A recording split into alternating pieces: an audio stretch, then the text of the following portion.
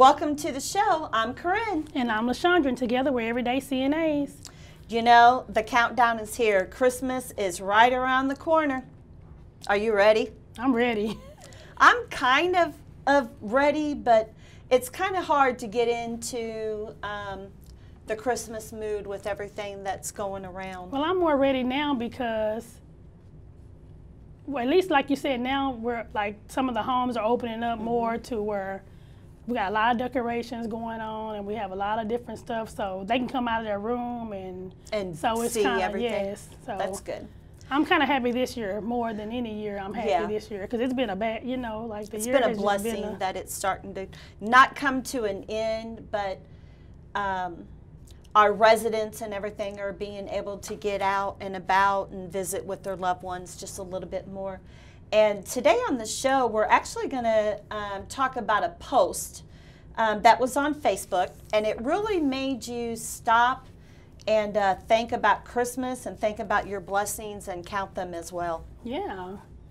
And the post had to do with gifts children may or might not receive from Santa Claus, leaving some children feeling not loved by the elves that made the gifts, or they have been bad or undeserving of a gift. You know, and some parents have lost their jobs. Some of them only have, like, it's only one parent working. You know, they're making ends meet, so some kids can't get.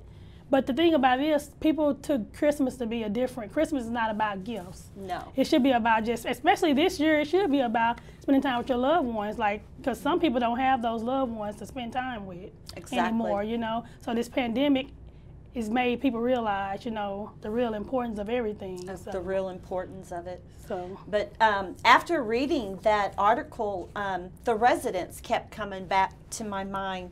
Not receiving or giving a gift, a loved one to, you know. Because they do like doing They're not that. even going to be visiting this year. And I know at the Veterans Home, they always did like A Corps and B Corps and C Corps. They had their special day. Oh, yes. Everybody was dressed up. You could take pictures with them. Yeah. And so this year, it's not going to be like that. And it kept coming back to my mind after reading the article and then stop reading it and going back, because it did really make you come to terms with everything that was going around, you know, in your own personal lives and stuff. And I kept thinking that maybe even some of the residents could feel the way the children may feel this year about not, you know, undeserving. Why isn't their loved ones coming in? And some of them aren't able to comprehend that, you know, this is a serious illness. It's not something that I've done. My loved ones are not mad at me. But it really made you just stop and think and count your blessings. Well, you got to think about something too. The dementia unit, they don't understand a lot. You know, you have some that understands, but some doesn't understand why it's, you know, my wife not coming or. Right. So it's just hard. It's just going to be a different. Hard. But I think you have some good news through everything that we've been talking about. I think you have a NAHCA member you were going to mention. Yes, I do. Latoya Rogers-Badgett from Oakville, Mississippi. You know, she has the CNA on a Mission every year where she hands out bags. And she brings joy and love and smiles to the elders in her community like she does. Her and her husband, they do it every year, so that's great. That's awesome.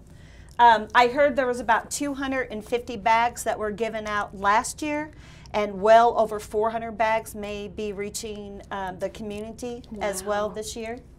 And these bags represent those smiles, the laughter, and the wonderful memory of this one CNA on this mission. You know, so we just want to say thank you for Latoya, for your dedication and having that big heart of gold, and you're just amazing, and you inspire all of us, and you're letting none of those elders and the residents in your community feel undeserving, just like those children may have in that article. You know, that's great to do something like that, though, to take your own money, your own time, and and she was recently featured on CNA Heroes with Lisa Sweet for the same story, and it touches my heart, and I know it touched your heart. So we really wanted to express our love and appreciation to her as well. Thank you, on Latoya. This show.